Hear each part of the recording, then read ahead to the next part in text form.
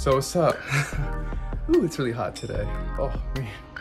All right, so we got a new surprise. New surprise being, got a new addition to the family. This is my new buddy. I don't know if he's used to the camera yet, but here he is in all of his glory. Say hi.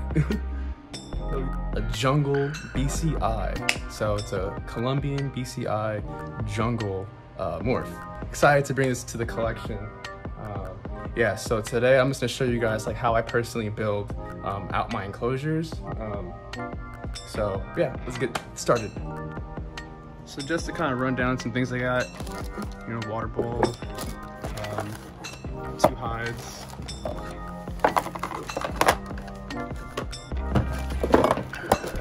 These are pretty generic. You can get these like, you know, almost at any pet store.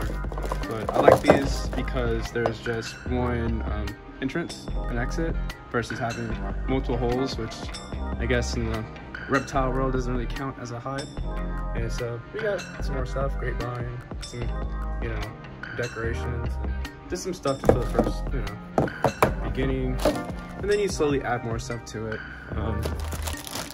Cord. I like to use cypress mulch. There we go. And that's my baby. So this is what I use. I use this, and then you just put it, let's see.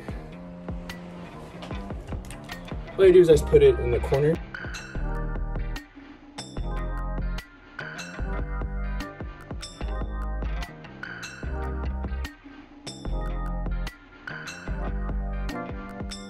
The adhesive side underneath the tank.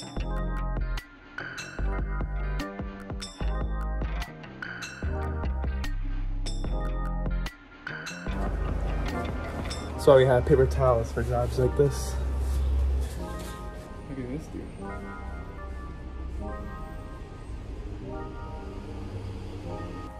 So in previous videos, I've told you guys about like how I black out the sides. And what I use is it's this window tint. Like the brand is Glare Control. Anyways, that's just the one I use. I got it from Lowe's. And what I do, I just measure out the sides, you know, with some measuring tape. This is like some cheap measuring tape. Yeah, and then you just cut out the sides and apply it. It's pretty easy. It's like a little a spray solution that you spray it down. After you spray it down first, then you put this on the adhesive side, obviously onto the glass, and then you squeegee it, and then you cut it with a razor. Really easy.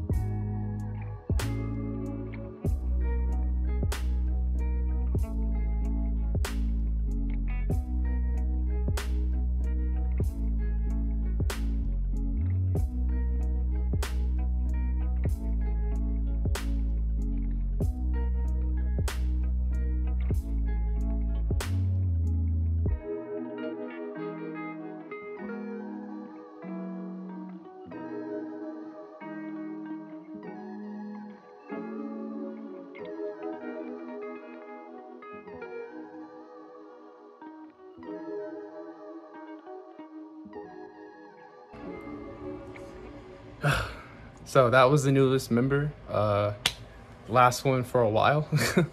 Yeah, and you know, he's all put up now, and so yeah, just let me know what you guys think of him. Do you like him? You think he looks cool?